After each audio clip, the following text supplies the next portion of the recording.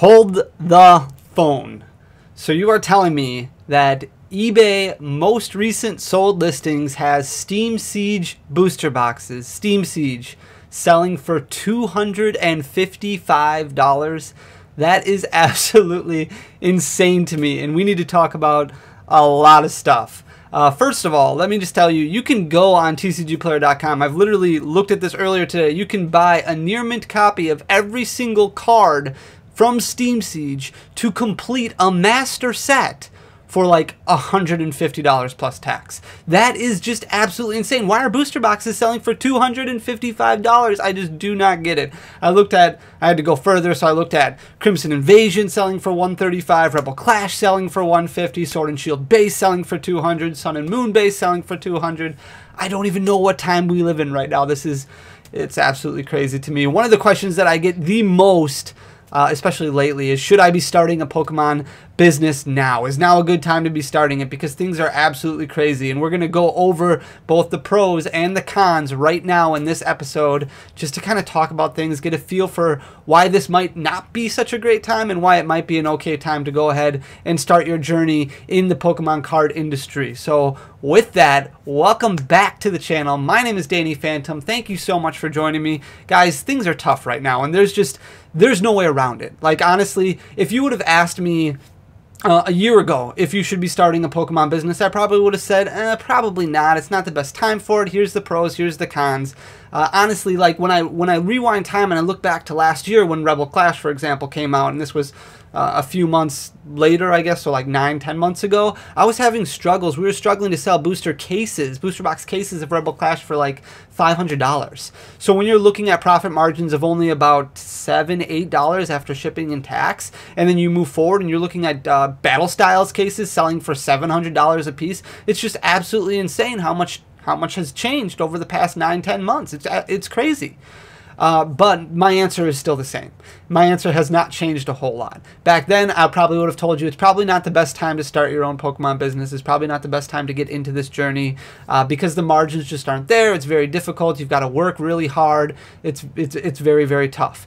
Right now, honestly, my answer has not changed at all. And I know it's not a fair answer because I'm going to be telling you no, it's not a good time. And also I'm going to be telling you yes, it is still a good time. But first of all, just to keep things very simple, if you're somebody who wants to go out there and you want to start a business in the Pokemon TCG industry and you're looking to make some extra money and you're looking to do it quickly, this probably isn't the business for you right now. Honestly, it's very, very difficult. I've seen a lot of people go out, message me, say, hey, Danny, I'm having a real hard time getting in touch with distributors. They're not accepting new accounts right now. A lot of them that I'm talking to are only selling to brick and mortar places. And I mean, that's completely up to them. Pokemon does not require distributors to sell to brick and mortar companies. They will sell also to internet retailers only. It is not a requirement from the Pokemon Company International that you have to have a brick and mortar business in order to work with distributors in selling sealed product and purchasing sealed product.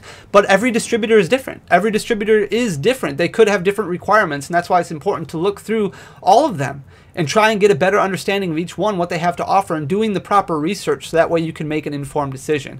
So right now it is very difficult. Shelves are empty. It's tough to get supplies. If you are a business and you're looking to just order product from a distributor, you are looking at like scraping the bottom of the barrel on everything. You're looking at theme decks maybe in stock, Tapu Koko boxes maybe in stock, maybe you can get some of the trainer toolkits, but other than that, it's pretty dry. You can't get, Hidden Fates Elite Trainer boxes, which typically fly off the shelf, and Champions Path Elite Trainer boxes. Any booster box right now is pretty much unfindable, and if it is findable in a distributorship, they're very, very expensive. I've seen distributors who are offering Evolution's booster boxes before this most recent hike, so when Evolution's booster boxes were selling for about $500 a piece, I've seen distributors who are looking for anywhere between $450, $475 for a booster box of Evolutions, which is crazy. It's just very, very hard. The supply is just so small and the demand is absolutely insane. So it's very difficult. And if you're somebody who's easily defeated, somebody who's not really willing to go that extra mile and look out and see what other options are available, right now probably isn't the best time to start a Pokemon business because you are going to have to think outside of the box. honestly, it is very, very difficult right now, and tough times require tough entrepreneurs. And that's where you can determine whether or not this business is for you or not, because you're constantly going to have to adjust your thinking. In tough situations, such like we are in right now, we need to rely on grit. And that grit is what is going to differentiate us from other people out there. That's going to be that differential factor. It's easy to see the negatives and the difficulties in every opportunity, which is what we're going through right now. We have all these different opportunities and there's a lot of different negatives. But on the flip side, there are still positives that are out there. It's important not to stick around with a broken model and kind of adjust what you're doing and what you're thinking so that way you can make better decisions. Statistically, bad decisions do not ruin companies. That is not the number one cause of a company failing. Statistically, the number one cause of a company failing is actually indecisiveness. And that's why it's important to take action, take risks, as long as they are within your means. Don't do anything crazy. Don't go, completely outside of your comfort zone. Refinance your house, remortgage, take out a second mortgage on your house, do nuts things, max out credit cards or anything like that. Don't go crazy, but live within your means and try and grow something if that's what matters to you. Did you know that there's 20,000 unique Magic the Gathering cards, over 20,000 unique Magic the Gathering cards? When it comes to Pokemon, when it comes to Yu-Gi-Oh, we are only at about that 10,000 mark. So if you're looking at something that could possibly pace along the lines of what Magic the Gathering has done throughout the years, and even if we can get somewhat close to that, there's still a lot of opportunity. When I was just browsing TCG Player the other day, I was just looking to see how many single cards, just single raw copies of cards of Magic the Gathering sell for over $1,000, sell for 4 figures on TCG Player. And there were pages and pages and pages. I'm talking like 13, 14 pages of singles that were selling, raw singles that were selling over $1,000. When I looked at it for Pokemon, there was one page. And I know there's other cards. You can get PSA graded cards, you can get CGC graded cards, you can get Becca cards, and those will obviously up the value of your card. But when I'm talking about just raw copies of a card selling for 4 figures, Pokemon, not even a full page on TCG Player. Magic the Gathering, 13 pages. There is still a lot of potential there. There's still a lot of room there. Just as a question of how is this market going to transition, how is it going to continue, and if we will get there. And that's why it's so important. My number one big point, if you're looking at doing a business like this, is to do your research. Market research is like the most important thing that you could possibly do. Look at everything. Become a product of the product. Become somebody who understands everything that's going on. Listen to podcasts. Watch YouTube videos. Go on E4. There's a fantastic forum, and then four.com. Go to E4 and just look at all of the forums, all of the chats, all the collectors that are out there talking about these great opportunities, these great things that they see. It's an excellent, excellent resource to help get a better understanding of everything that's going on out there that maybe you haven't even thought of, because there's so much more in the world of Pokemon than just modern or than just vintage. Go on auction sites, look on Amazon, look on eBay, look on TCG Player, look on these sites to get a better understanding of where the market is all the time. Go on all these places and try and do try and gather as much knowledge as you possibly can. When we were talking about distributorships in a past video, I want to pull this up here, but it's very, very easy to find out which distributors, what places sell Pokemon cards. It's very easy to find. You can just go to Pokemon. There's a support ticket that's open for it. This is a Q&A. Who are your wholesale distributors? Well, look at all these. There is a ton of them that are listed here.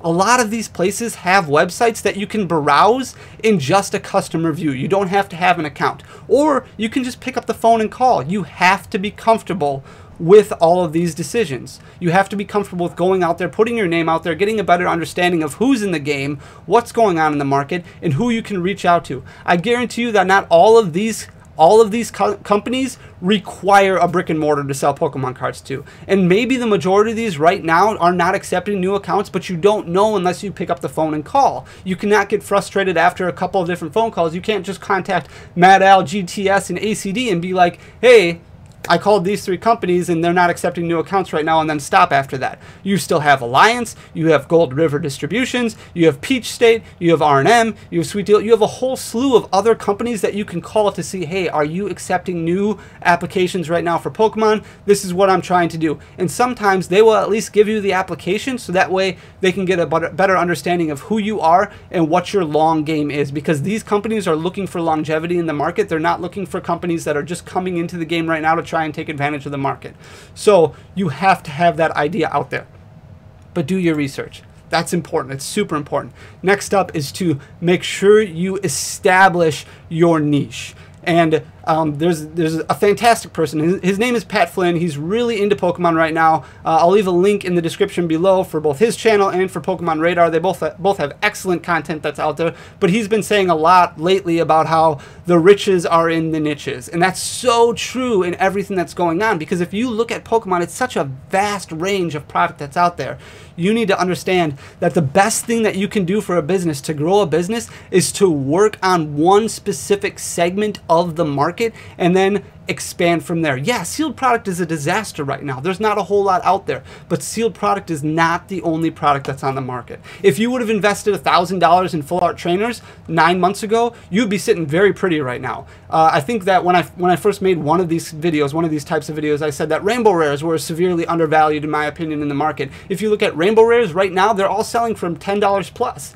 But 9 months ago, 10 months ago, you could have bought bulk Rainbow Rares all day. You could have invested $1,000 into bulk Rainbow Rares for between $3 and $4 a piece. You'd be sitting there with, 300 to 400% return on your initial investment just there. So there are opportunities out there, whether it be Black Star promos or whether it be trophy cards, whatever the case may be.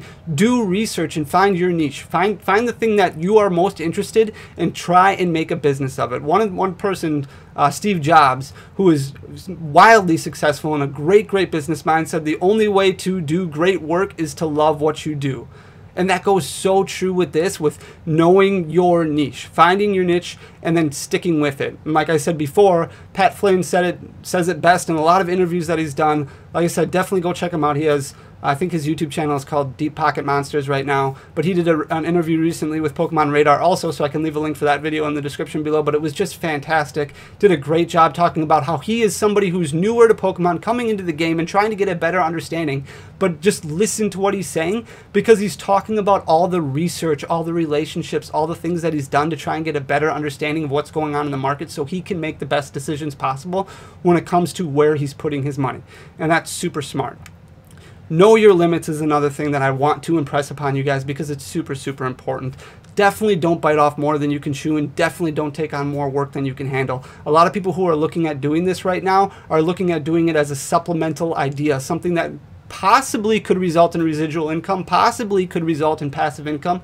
But right now, it's something that they're looking to add on to a current full-time job or a current part-time job, something that they are looking to build, maybe a nest egg or something like that. And that's really what these videos are all about, are trying to help you guys find that extra $300, $400, $500 a month that you can start putting away for early retirement or for travel with your family or for your kids' college tuition. That's what's, in my mind, that's what's important to me. That's why I started this business with Papa a long time ago, or 8 months ago, whatever the case may be. That's why we have worked so hard, because we want to add that additional nest egg. But it's all about knowing your limits, and it's all about not taking on more than you can handle. I've talked before about how my past business, I think, failed because we took on too much and we took on more than we could chew. We've been at that point now with this business where we've had to take a step back and be like, hold on a second, this might be too much. The same goes true for everybody else who's looking at starting their own business. The amount of research you put in is important, but the action that you take on it is going to be determined. That's going to determine how successful you are. If you take a lot of action, if you take too much action, you're going to burn yourself out. You're going to tire yourself out. Ultimately, you're probably going to end up making mistakes, and that's definitely not the route that you want to take when you're trying to maximize your profits. So don't take off more than you can chew. Know your limits. Don't start maxing out credit cards to try and buy sealed product for a new set. Don't do anything crazy. The market is nuts right now, but you also want to live within your means. So know your limits and don't do too much. Make yourself known is the next thing. Surround yourself with people like you. Start interacting with people like you, whether it be on Twitter or Facebook or Instagram or YouTube or different interactive portals, social media outlets that are out there. Like I said, E4 is a great opportunity for you to meet other people who are interested in Pokemon like you. Surround yourself with people like you so that way you keep that passion going, you keep that good conversation going. Don't be afraid to put yourself out there. If you're somebody who really enjoys content, if you're somebody who enjoys creating content, maybe start looking at creating content of your own, so that way you can start forming a little community, a little bond, and you can pull ideas from other people like that. I have met so many wonderful people in this community who have given me great ideas, who have helped me out with great ideas. It's fantastic. And don't be afraid of rejection. So making sure that you put yourself out there and reaching out to all these distributors. I cannot tell you how many great relationships that I've made throughout the years, whether it be with a major tournament organizer down in Chicago by the name of Jimmy Ballard, who has helped me out with a lot of bulk things, who has helped me out with a lot of regional vending things, like where I've been able to get booths and things like that, where I've had an outlet to go and stream events at the regional events. Like, just knowing that person, building relationships with them is fantastic. And especially right now in the market that we're in right now, having relationships with people who are bigger players in the game, who have decent amount of products that they've built up over the years, or who may have a warehouse that they can help you out find additional product for your website or for your storefront, is huge. So make sure you meet other people like you and put yourself out there. Don't be afraid of rejection. A lot of these distributorships, a lot of these distributors are very, very small operations. You know, they're made up of 5, 6, 7, 8 people. Not a whole lot of people. So establishing relationships with them, working with them to try and make sure that you can provide, you know, a good solution for their distributorship, that you have that there's longevity there for you, that you can be a long-lasting customer that they could really benefit from. That's important. So definitely look at making yourself known and finding ways that you can do that. And finally, building relationships and taking risks. Building relationships is really just playing off what I had just mentioned, and then taking risks, trying new things, putting yourself out there. Those are the most important things. So do I think that opening a Pokemon card business right now is a good idea? No. I think sealed product is absolutely nuts. I think that the market is a little bit high. I think eventually it's going to catch back up.